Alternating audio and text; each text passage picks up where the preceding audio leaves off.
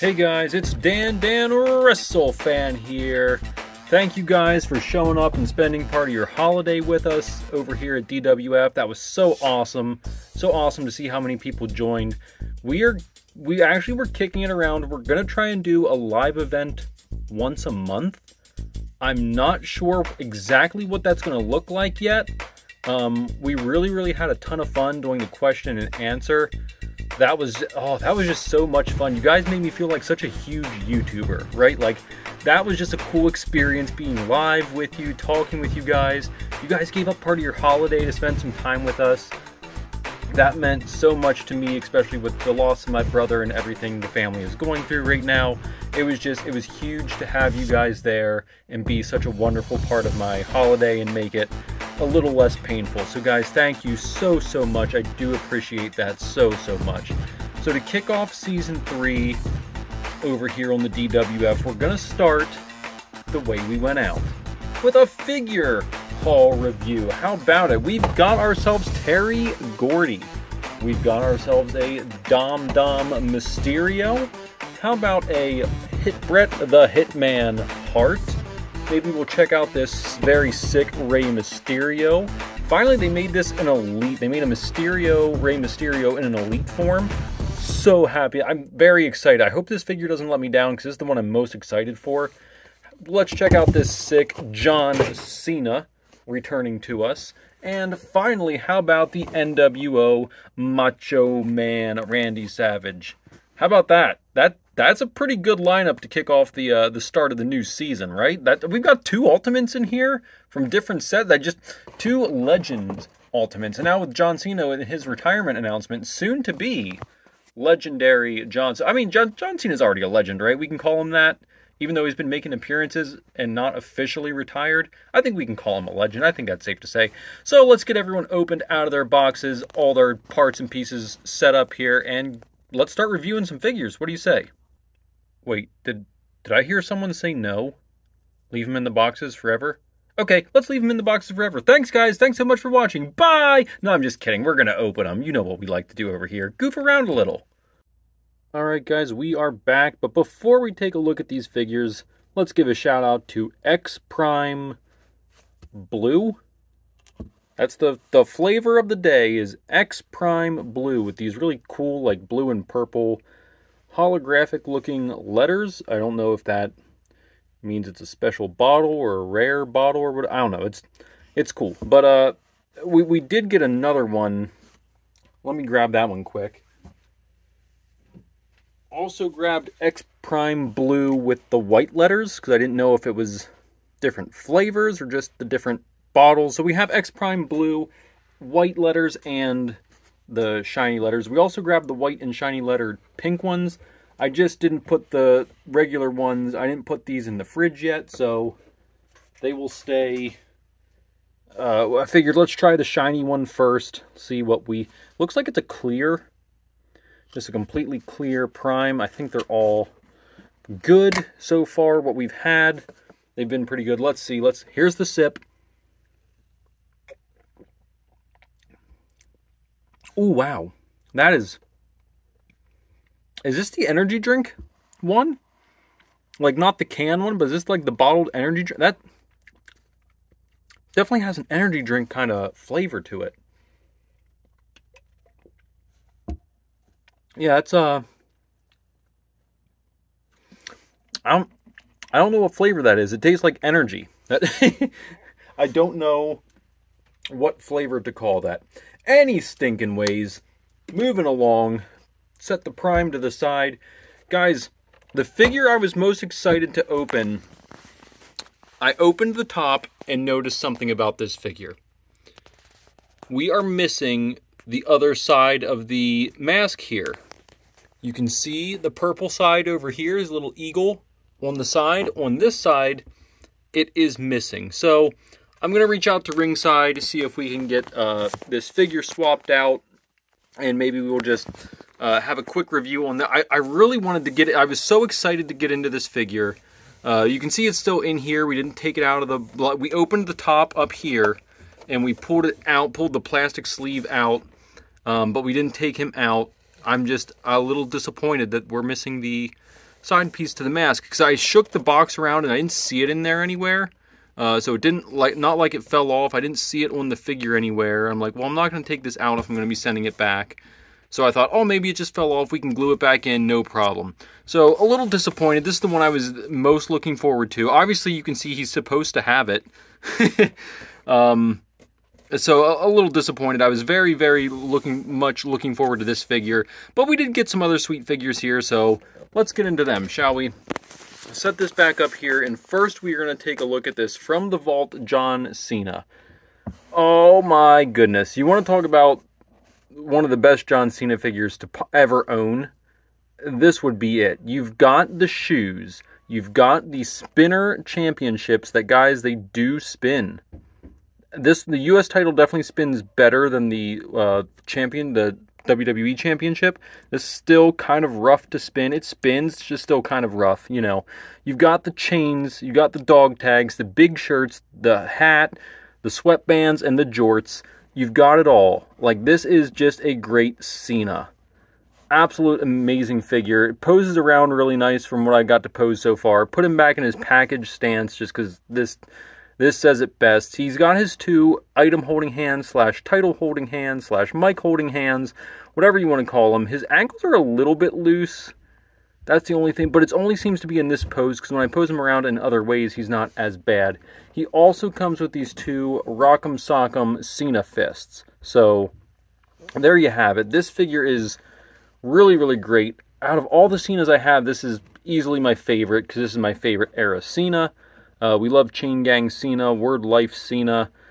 This one is probably going to earn I think this is a 9.5 out of 10 figure.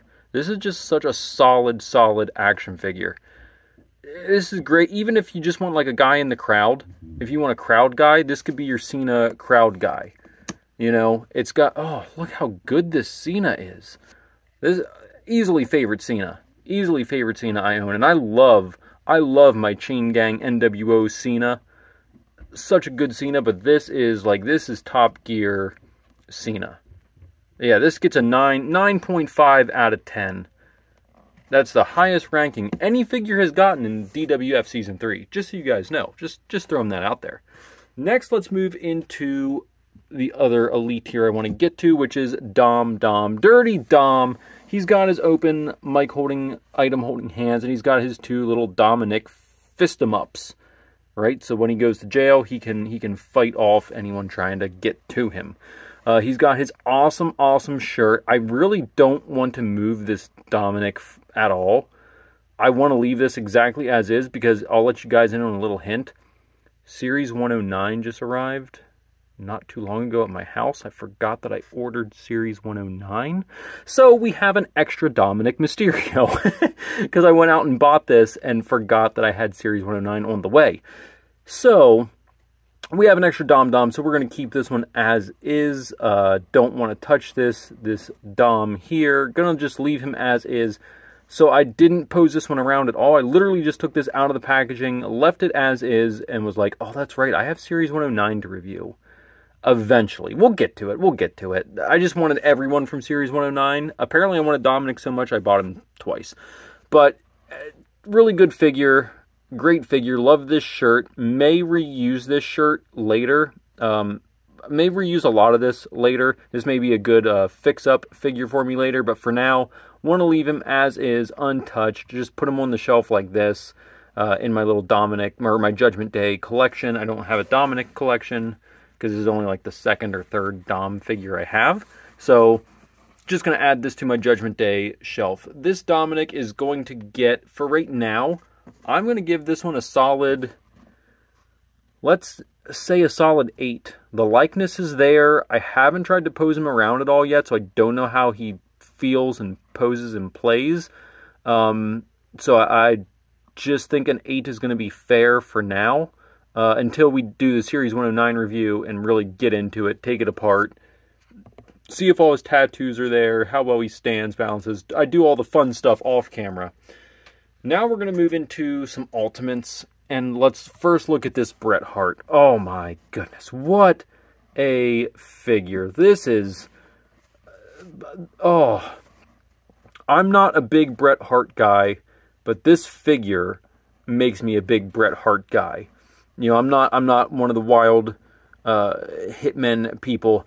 The only complaint I'm going to give this figure is the joints are very, very stiff. Like, it is so hard to bend that elbow. That is a workout to bend that elbow. It could just be this. You guys see it's pulling the boot away before it's trying to bend the knee.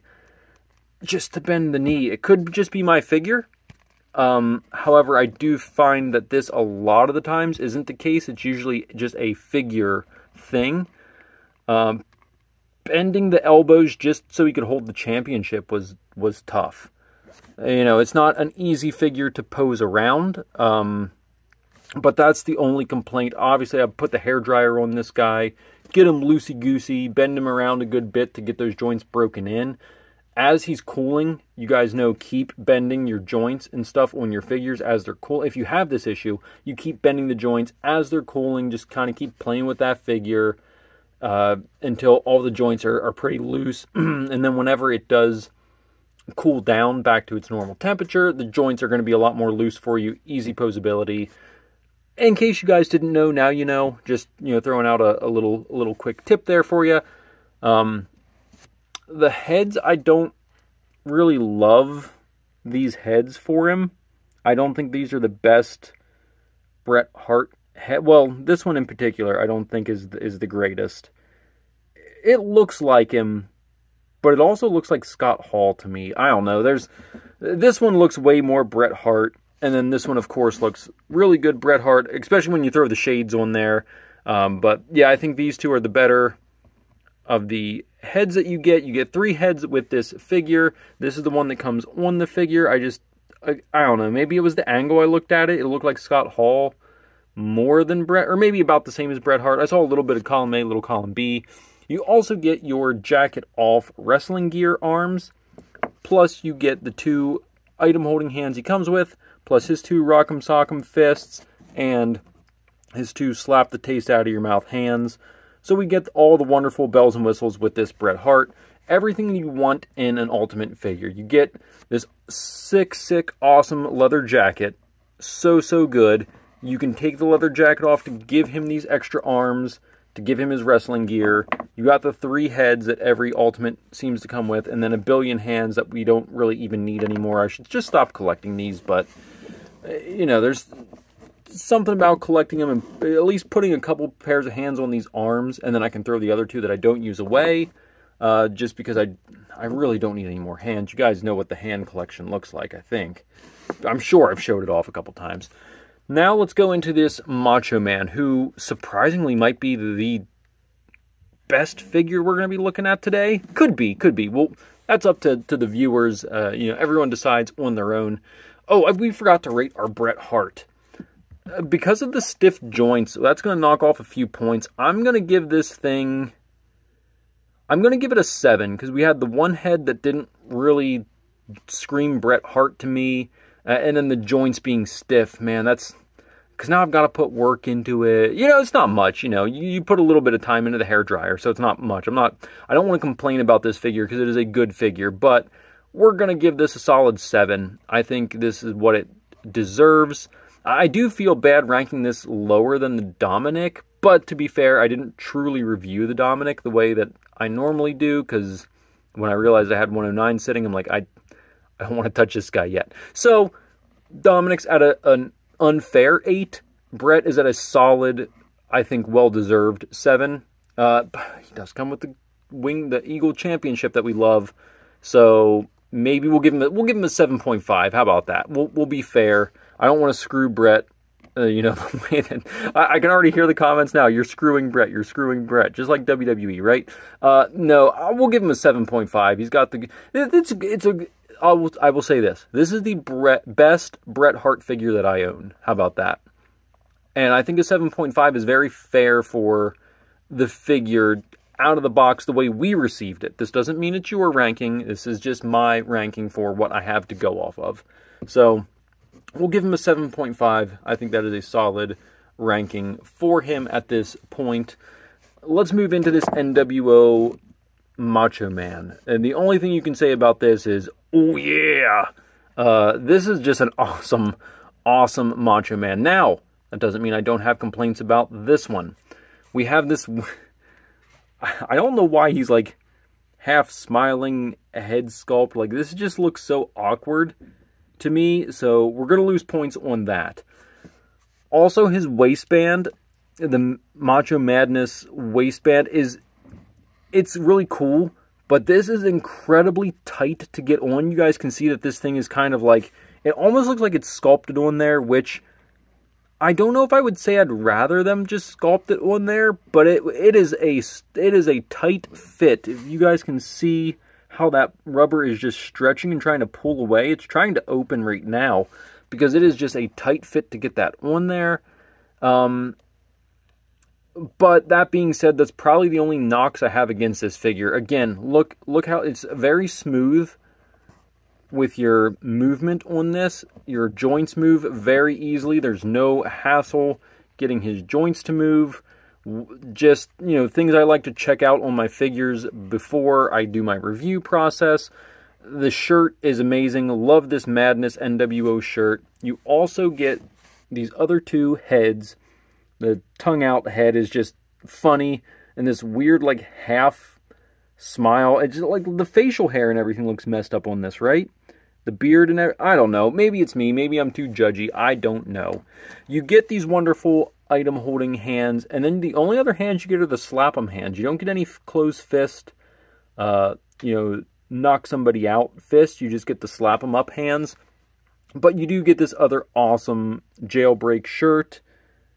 You know, just another great shirt for your Macho Man if you don't like the Madness. I don't know why you would ever take this one off, to be honest. This one's okay. Like, I like it, but I don't know if I'm ever going to change him out of this Madness shirt. This is just so...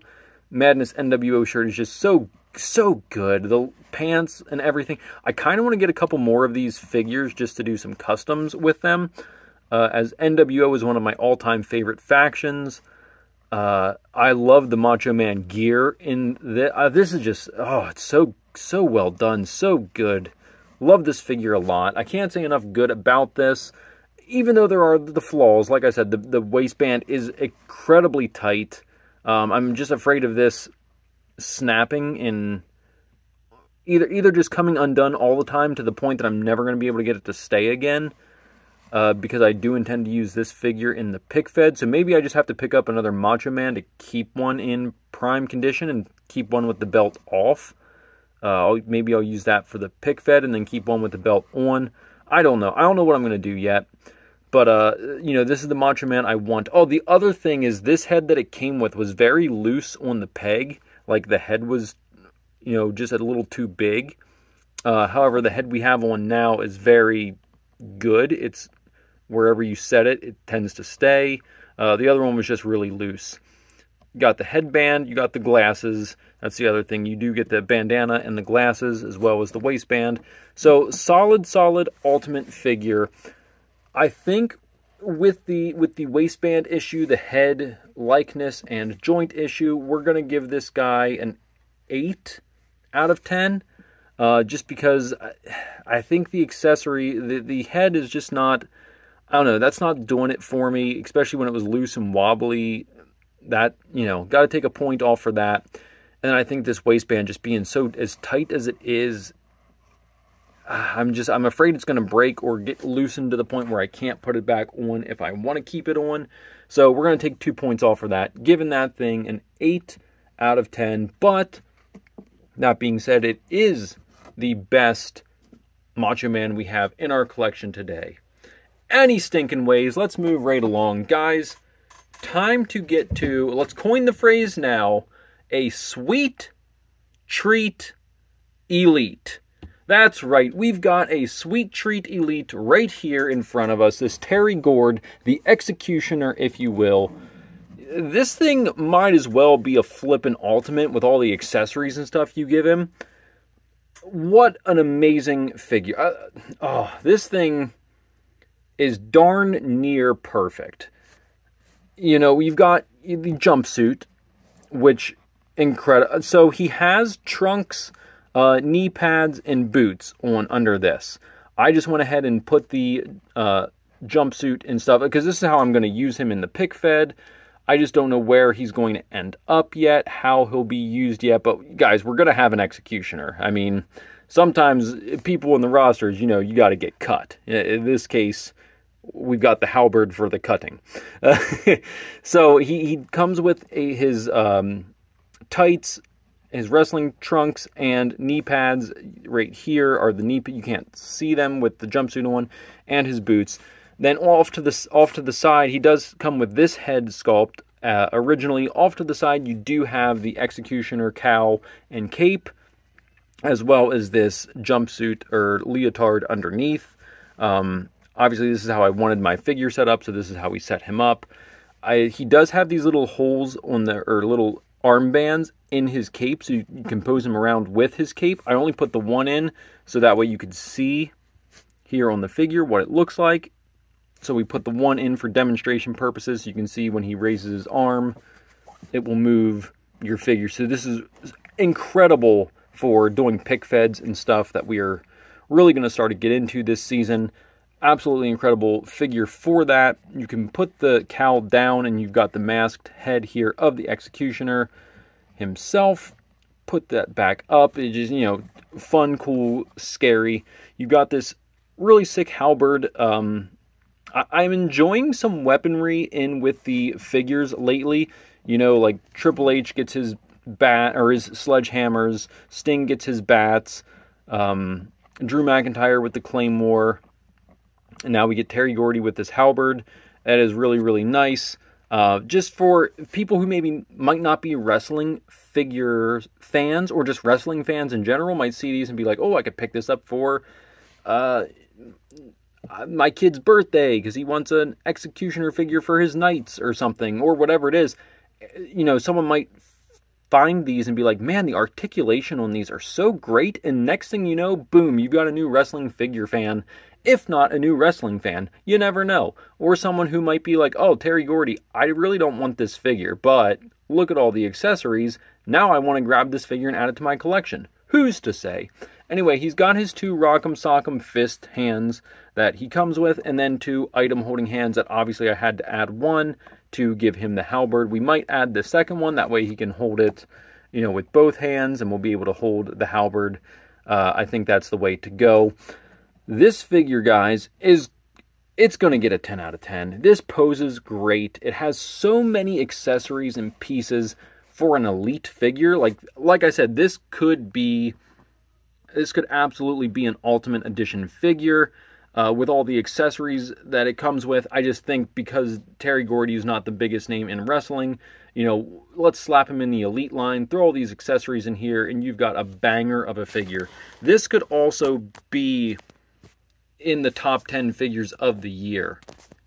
I truly think it could. Just the posability is great, as the elites have been lately with these double jointed arms. Just makes them top tier incredible.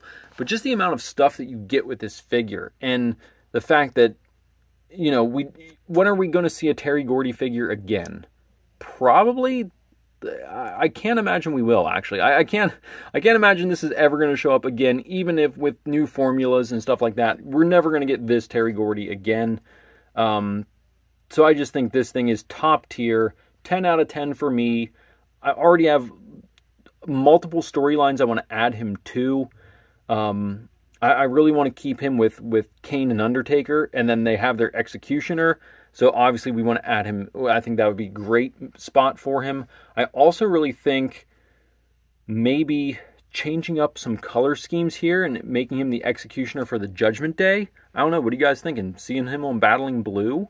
You know what? Battling Blue might be making some moves here. We might be trading some high draft picks to get Kane and Undertaker over to us.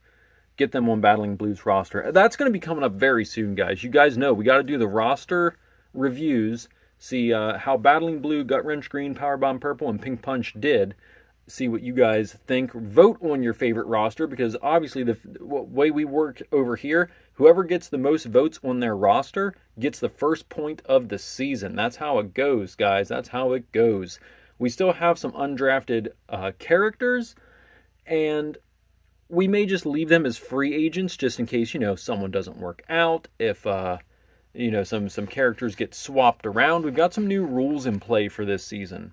I didn't tell the other members as they drafted their teams yet, mostly because I didn't have the rules until literally about a day ago.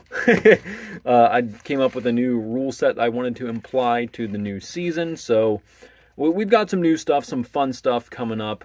Thank you guys so much for joining me here today and checking out these figures with us.